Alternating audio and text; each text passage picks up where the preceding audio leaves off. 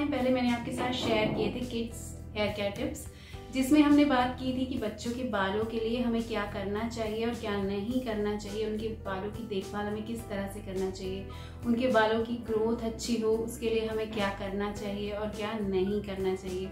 Video का link मैं ऊपर आई बटन में दे रही हूँ या नीचे डिस्क्रिप्शन में आपको मिल जाएगा, आप वहाँ से जाके चेक कर सकते हैं। तो आज फिर से मेरी मॉमी सब्सक्राइबर्स की डिमांड पर मैं शेयर कर रही हूँ एक किड्स शैम्पू का रिव्यू। ये शैम्पू मैं अपनी 8 इयर्स ओल्ड डॉटर है मेरी, उसके लिए मैं यूज़ कर रही हूँ लास्ट 4 इयर्स से।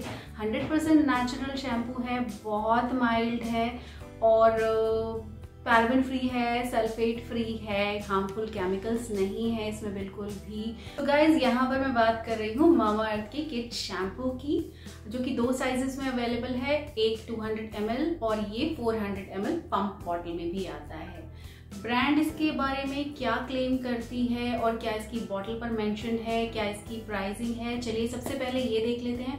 उसके बाद मैं आपको बताऊंगी कि मेरे टॉप 5 रीजंस क्या है इस शैम्पू को पिछले 4 साल से यूज़ करने में और क्यों आगे भी मैं इसे छोड़ना नहीं चाहती हूँ और क्यों मैं आपको भी चाहती हूँ कि अगर आप ढूंढ रहे हैं कोई अच्छा किड्स शैम्पू या कोई माइल्ड शैम्पू अपने लिए भी, तो क्यों ये बेस्ट है। तो चलिए फटाफट से पहले देखते हैं कि बॉटल पर क्या मेंशन है, क्या प्राइसिंग है, क्या इसकी पैकेजिंग है।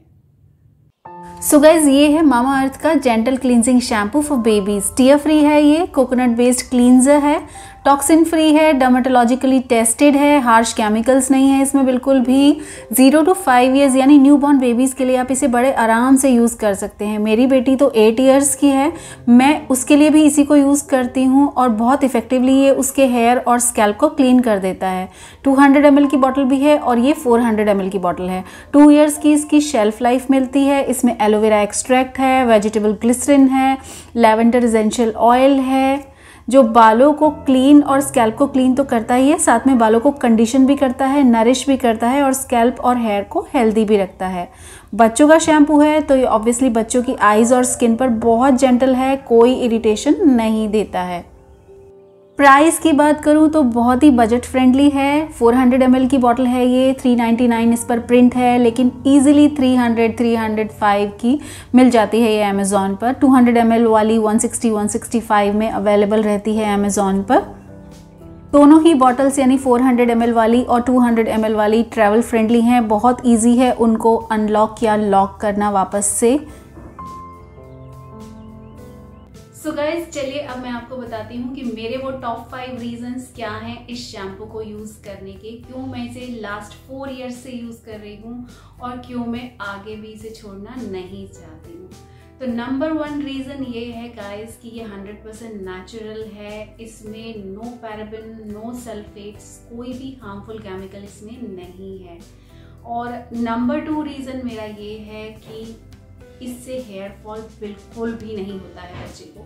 समर्स में भी मैं यही यूज़ करती हूँ, विंटर्स में भी यही यूज़ करती हूँ। रेनी सीजन जब हमारे बाल बहुत ड्राई हो जाते हैं, उलझे उलझे रहते हैं, तब भी मैं इसी को यूज़ करती हूँ। बाल ड्राई नहीं होते हैं, बहुत स्मूथली कोम हो जाते हैं, टैंगल्ड नहीं रहते हैं, किसी तरह की इचिंग नहीं होती है बच्चे को। नंबर 3 रीज़न बहुत अफोर्डेबल है, जैसे कि मैंने आपको अभी बताया कि बहुत अफोर्डेबल है, किसी भी और अच्छे शैम्पू की कंपैरेटिवली इसकी प्राइसिंग बहुत अच्छी है।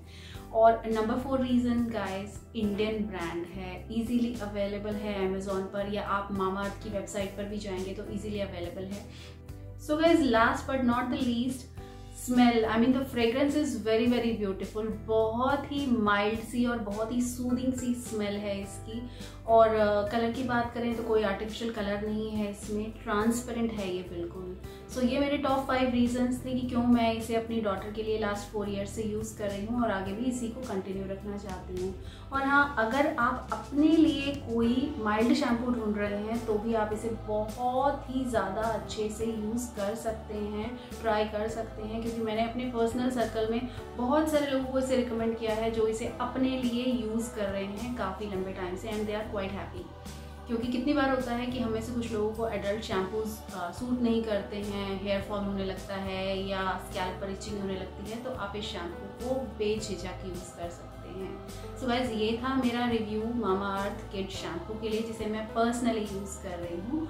और आप में से काफ़ी सारे लोगों ने मुझसे रिक्वेस्ट की थी कि मैं बच्चों के लिए बताऊँ कि कोई अच्छा शैम्पू, तो मेरी personal recommendation Mamaearth kid shampoo ही रहेगी।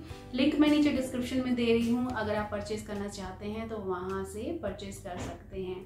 सो गाइस मैं मिलती हूँ आपसे अपने अगले वीडियो में। Thank you so much for watching the video.